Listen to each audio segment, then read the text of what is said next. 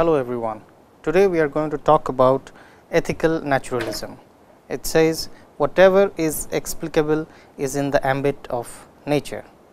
Now, this is a metaethical theory which talks about the role of nature in understanding the moral domain. Now, let us take a moment to reflect on our understanding of the world.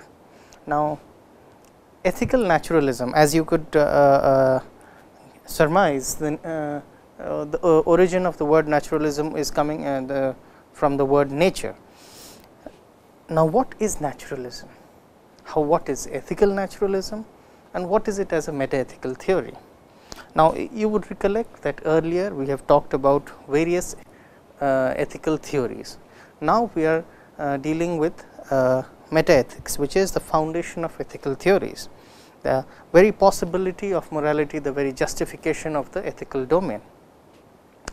Now, today we are going to talk about something called ethical naturalism. If you look at the slide, it reads that, well, whatever is explicable in the ambit of nature. Now, stay with this for a while and let it not confuse us that, well, what is there in the ambit of nature is enough, or the domain of nature is enough to explain, analyze or understand everything in the cosmos. Now, let us go ahead to see what do we exactly mean by this. Well, first, what is naturalism? Naturalism is a metaphysical or a philosophical theory that claims that the universe is totally explicable in the parlance of nature. That is, we do not need to postulate any supernatural notion to complete our understanding of the universe. Well, what is a natural entity? Is it the same thing as an empirical entity? Well, okay. Now, let us take a moment to reflect on what is naturalism. Now, naturalism is a philosophical metaphysical theory of which ethical naturalism is a derivative or a component. Now, naturalism, as the very name suggests, gives importance or foundational importance to nature. Now, by nature we do not necessarily confine ourselves to trees, plants and wildlife, as one interpretation of it could have, but well, when we talk in philosophy about nature, we mean everything that is empirically perceivable, that is comprises of the cosmos. Perhaps this is one concept that can easily be understood if we understand, if we give examples of what is not nature. Well, things that are postulations or entities that are supernatural, starting from the postulation of God as a supernatural entity, of mystery, of unexplicable intuitive power.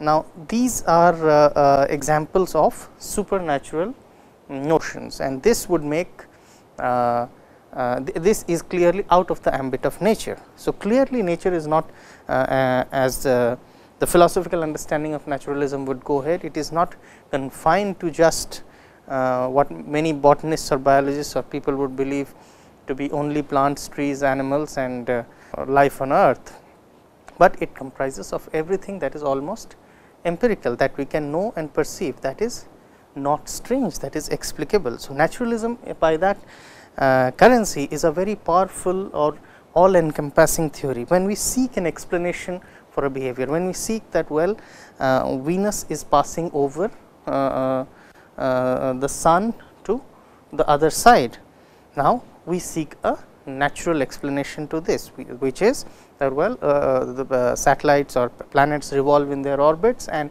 their orbits sometimes overlap each other, and therefore, there is an overlap in their paths. Now, this is a purely naturalistic explanation in the ambit of nature, but if I postulate that, well,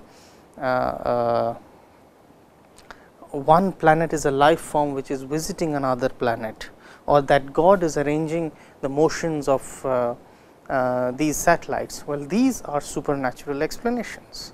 So, now as we would see, most of the disciplines that we study, most of our knowledge in the world is quite naturalistic. We know that well, examples of naturalism would be that well, if I take this kind of a drug, I have seen that drug X empirically correlates with the phenomenon Y. So, doctors prescribe a drug X to treat the phenomena Y or likewise.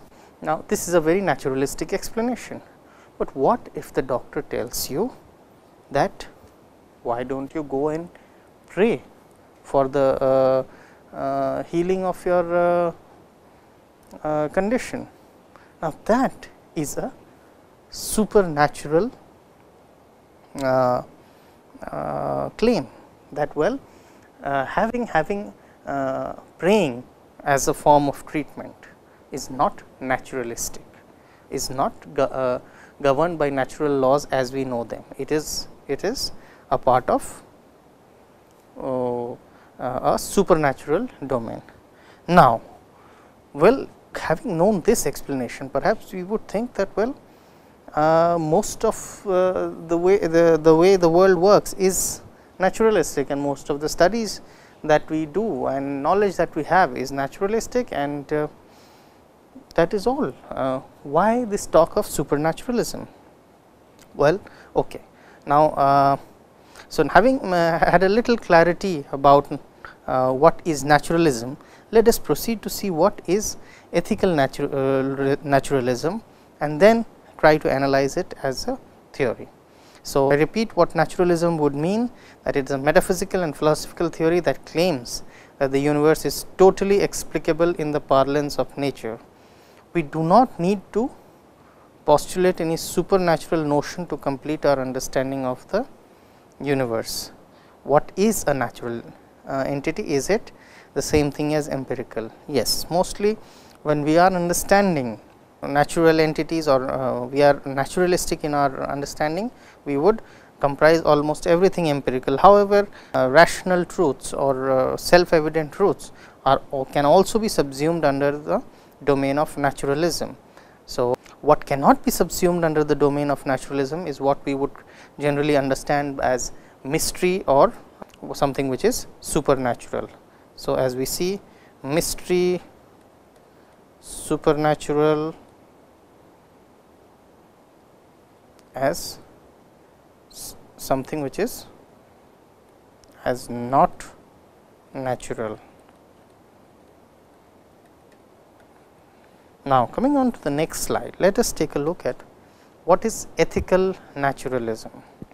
Now, ethical naturalism is a variant of metaphysical naturalism, and it claims that ethical claims can be analyzed into natural facts and properties. The domain of ethics can be understood without any assumption of the supernatural or mysterious. It is complete within the natural order, that there is no mystery or explanatory gap in the understanding of the ethical domain. Now, let us proceed step by step into understanding what exactly do we mean by ethical naturalism. Ethical naturalism is a variant of metaphysical naturalism. So, naturalism is the broader theory which talks about explanation of any domain in terms of in the natural parlance. Ethical naturalism specifically confines itself to the domain of ethics, which can be understood in terms of natural facts and properties. The domain of ethics can be understood without any assumption of the supernatural or mysterious. It is complete within the natural order. Now, let us take a look. If we are ethical naturalists, what are we saying? We are saying that well, what is it for an action to be right or wrong or good or bad? These classifications can be analyzed and explained in terms of natural facts and properties. Now, does it appear very obvious or a little problematic?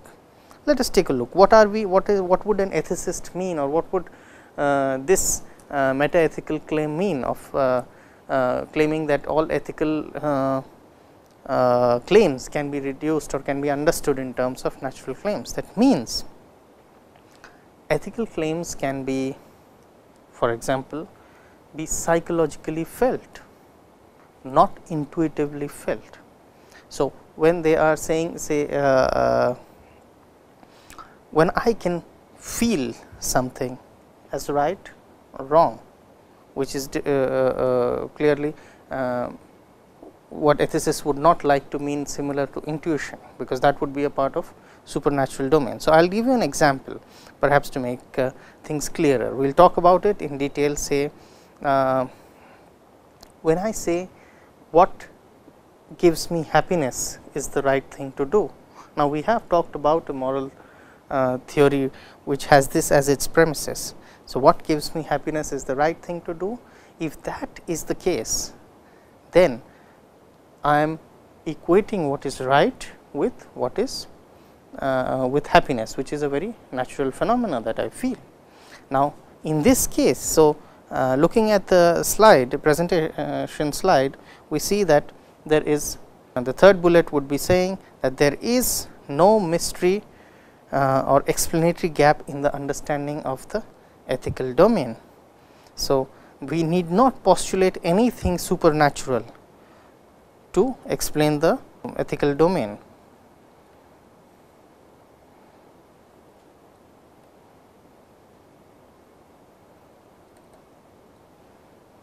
Now, coming to the next slide. Well, what is an example of ethical naturalism? Perhaps it is clearer, one would be clearer about ethical naturalism when we see an example of ethical naturalism. Say, for example, an action X brings along suffering, which is a natural property because it can be felt by the agent, whereas action Y brings about no suffering in anybody. Thus, one ought to choose X over Y. This is the moral claim, assuming one values the absence of suffering over its presence. This is our assumption. Now, this ought claim or a value claim can be understood in terms of natural property. And what is that natural property? That natural property is suffering. Now, let us look at this claim. It appears quite simple, and perhaps most of us would agree with it, that if an action brings along suffering, whereas action Y brings about no suffering, X gets suffering, action X gets suffering, action Y gets no suffering. So, most of us would perhaps choose X over Y. Well, if that is the case, then we are making, if that is the case and we go ahead and make a prescription, make a moral claim that X is the right thing to do over Y, or X is right and Y is wrong, or X is good and Y is evil, or that one ought to choose X over Y, we are making this as a value claim. Now, if this is a value claim, what is the basis of the value claim? The basis of the value claim is suffering, and what gives it objectivity is that, well, of the two choices X and Y, one gets more suffering than the other. Suffering is a natural phenomena which can be experienced and felt psychologically, not intuitively. It can be felt and experienced psychologically, and this ought claim therefore can be understood in terms of a natural property and suffering. So, this is an example of ethical naturalism. Now, let us go ahead to the next slide. Now, what does it mean? That therefore, suffering is bad, it is to be avoided, and the lack of it is good and is to be aimed at. Well, the moral theory utilitarianism comes to mind. This is the moral theory that I was referring to. It is a classical example of ethical naturalism. Utilitarianism is a classical example of ethical naturalism, wherein the parameter of good and bad is the natural or psychological property of happiness and suffering. Thereof, ethical naturalism faces many of the difficulties that utilitarianism faces. Now, let us take a look at the assumptions that we have come across. That suffering is bad and the lack of suffering is good. That, to put it more simplistically, happiness is desired over suffering, and that this is how the case ought to be is what ethical naturalists say. Now, if you would recollect from our earlier and discussion on utilitarianism, what we meant was, well, utilitarianism is a moral theory that promotes the greatest good of the greatest number, that wants judges right and wrong by the psychological feeling of happiness and sorrow, which seemed quite obvious, but the meta ethical assumption for utilitarianism was ethical naturalism. Now, we did not talk about the meta ethical assumption, because these are perhaps sometimes so implicit that we take it for granted, but when we explore the foundations of any moral theory, we are bound to arrive at deeper philosophical claims, and naturalism here is one such of an example, because this such a philosophical claim would entail its would color the moral theory that is based on such a claim. Now, for utilitarianism, ethical naturalism is the foundational meta ethical claim. And what is the meta ethical claim? That, well, suffering, it is true as an empirical fact that human beings or living entities prefer the lack of suffering over suffering, but that this is what ought to be the moral parameter or the ethical parameter is the claim of naturalism, that when I can make a judgment that, well, one ought to. Now, let us take a look at the board.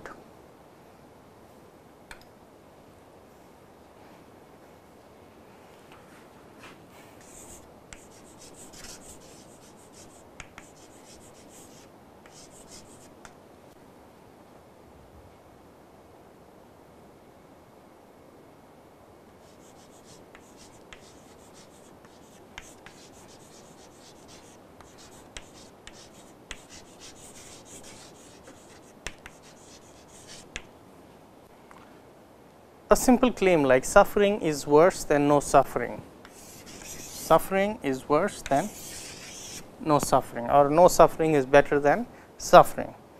Now, if we make a second claim, suffering is bad,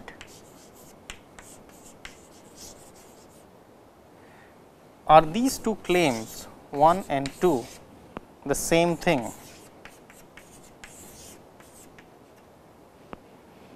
That is the question, that this is the division that would bring about the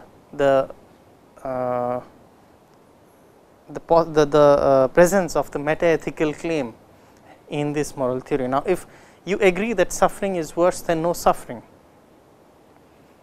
well, I understand that these are very generic statements, and well, one could argue for various gradations of suffering. What exactly do we mean by suffering? But let us take it in the most generic sense that you would like to understand. In whichever sense you would like to understand suffering, or in whichever degree or magnitude you would like to understand suffering, hold on to that magnitude. And if you agree that suffering is worse than no suffering, say studying overnight in the lack of sleep for an examinations is also suffering. Now, if that suffering is worse than no suffering, you would rather sleep peacefully or watch a movie and sleep peacefully rather than study. So, you are suffering when you are preparing for your examinations. Then suffering is bad. Would you say that? Well, it seems a very intuitive jump from 1 is to 2, that, well, suffering is worse than no suffering, well, suffering is bad. Well, this jump is only possible if you are holding an ethical naturalism as a meta ethical claim.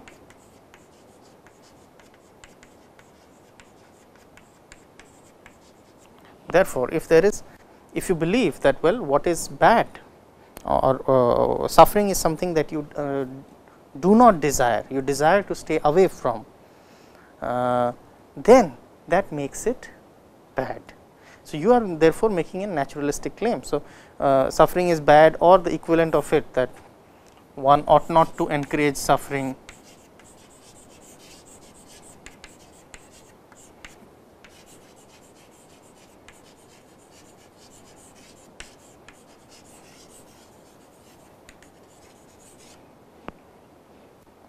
that one ought not to encourage suffering. Now, such claims that suffering is bad and one ought not to encourage suffering assumes that this is a value claim, this is a psychological fact or a natural fact. Now, this value claim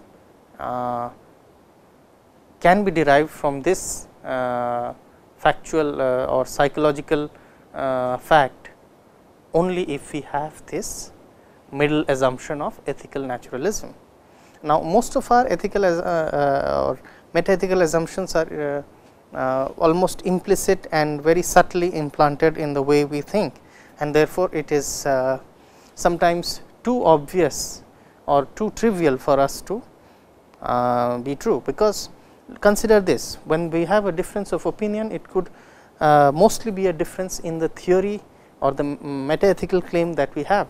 Now, somebody who is not an ethical naturalist would be of the opinion that, well, yes, psychologically I would prefer no suffering over suffering, but that does not make suffering anything evil or wrong, because suffering could be on its way to a greater goal, or suffering could be a way that human beings, there are various explanations given. Suffering could be a means to get the best out of human beings and various other claims. So, thereby making a claim that, well, suffering is bad and suffering is not bad, in fact, that two cannot be arrived from one.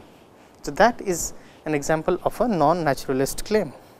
Now, this is one of the difficulty, as we look at the slides, this is one of the difficulty that the ethical naturalist faces, because this is a difficulty also which is faced by the utilitarianism. How can one move from a factual claim to a value claim? This is a question which we will tackle later in context of a particular philosopher called David Hume, that how do we move from a factual claim to a value claim. For instance, now let us take an example. Suppose I do an action B, which is buy a DVD of a movie I saw at my friend's place.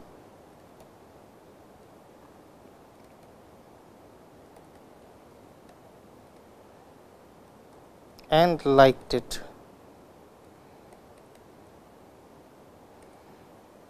It has a small budget and a new maker, implying that insufficient or just barely sufficient funds.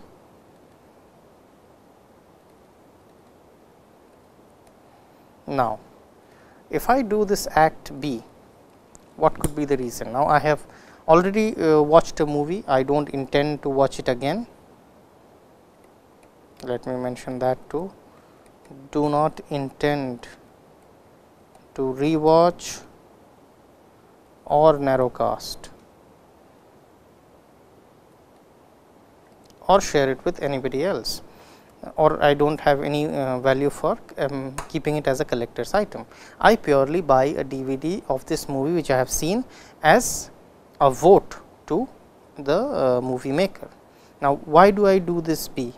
I do this B probably, I do this B not probably, but definitely to transfer resources to the movie maker. Now, why would I like to transfer resources to the movie maker? Well, first, to encourage the movie maker,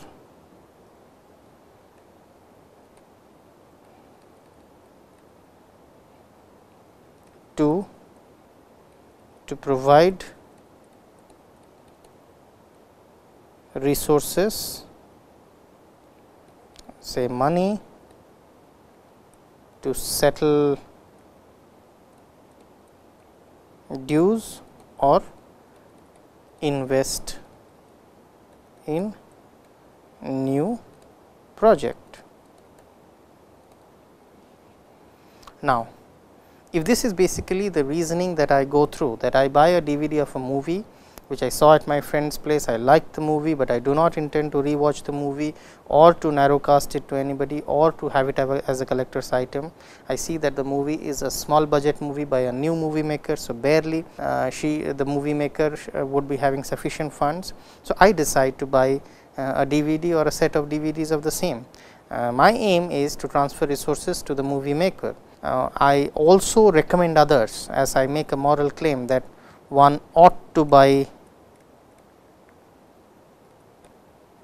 one ought to do B if one has liked the movie and shares the same conditions. Now, what is it that makes an action B morally evaluable? Well, the reason for it can be two. The first is to encourage the movie maker, which is psychological, and to provide resources or money to settle dues for the old movies made or to invest in a new movie that the director is making. So, material. Nevertheless, both of these are natural facts.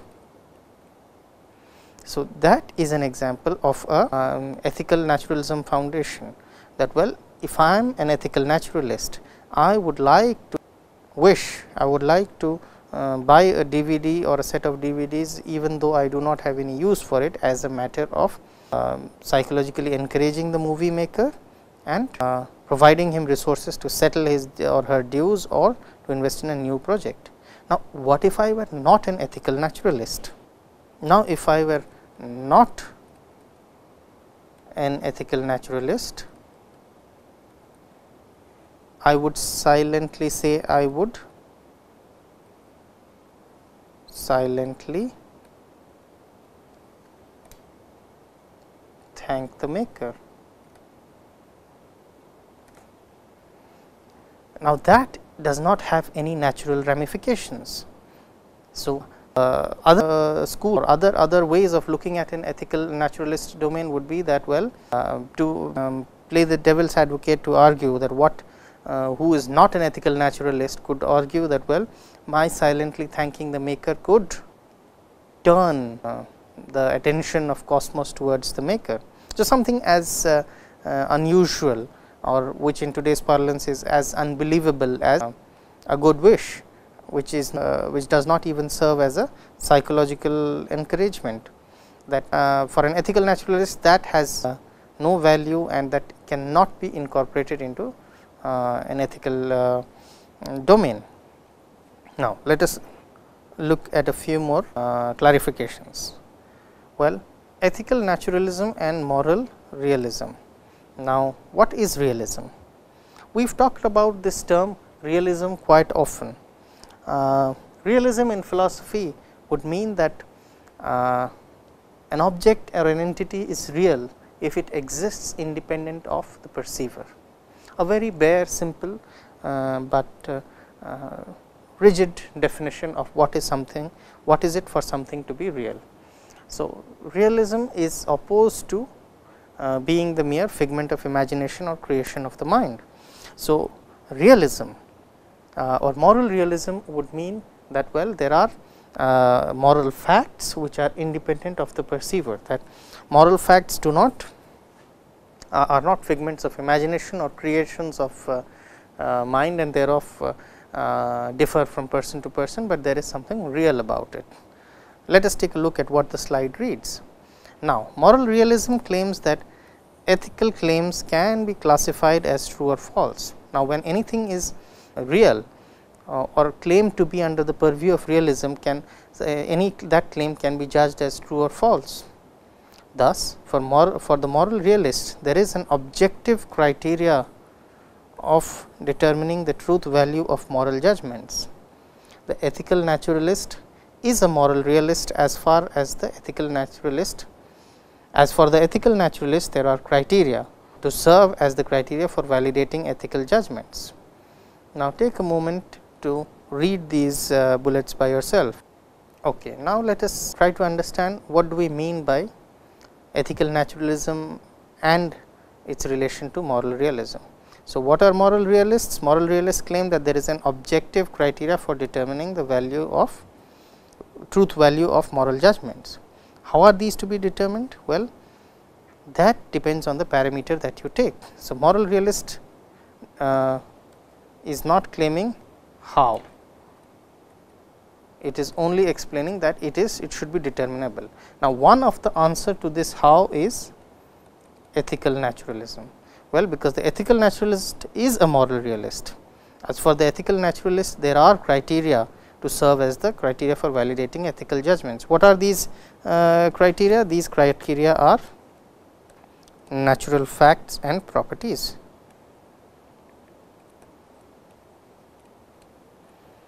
But there can be other answers to the same question. So, there can be moral realists who are not ethical naturalists. Now, let us take a look at them. Obviously, all moral realists are not naturalists, as there are realists who assert the objectivity of moral judgments without resorting to natural facts or properties. Kant's categorical imperative or Ross' ethical rules are examples of moral realism, but not ethical naturalism. Now, let us take a look at what do we mean by moral realism. Well, realism first meant that entities exist independent of the perceiver. Moral realism meant that there can moral claims can be true or false. Why can they be true or false? Because there is an objective criteria in determining their truth or falsity. Hence, the word realism applied to moral the term moral. So, moral realism is saying that there can be objective right and wrong. How can there be objective right and wrong? Because there is a parameter, there is an answer book, there is a manual or a code or something out there with which we need to verify. What is this something with which we can verify? Here is where ethical naturalism is an answer to the index posed by moral realism. It is like this, that moral realism claims that there is an answer to moral question. How do you find out the answer is what the ethical naturalist how do you find out the answer is what ethical naturalists do, that they find out the answer by going back to or analyzing it in the natural terms, in the terms of nature or natural facts or properties. Are there other answers possible? Yes, there are other answers possible. One can be a deontologist, a Kantian deontologist, claiming that the categorical imperative determines right and wrong. One can be a rule follower as Ross, that these are the set of rules, and as long as you confirm with these, it is right, as long as you do not concur with these, it is wrong. So, they are also moral realists. So, naturalism is a part, is a kind of moral realism, but of course, all moral realists do not have to be ethical naturalists, because there can be other parameters for assessing moral judgments.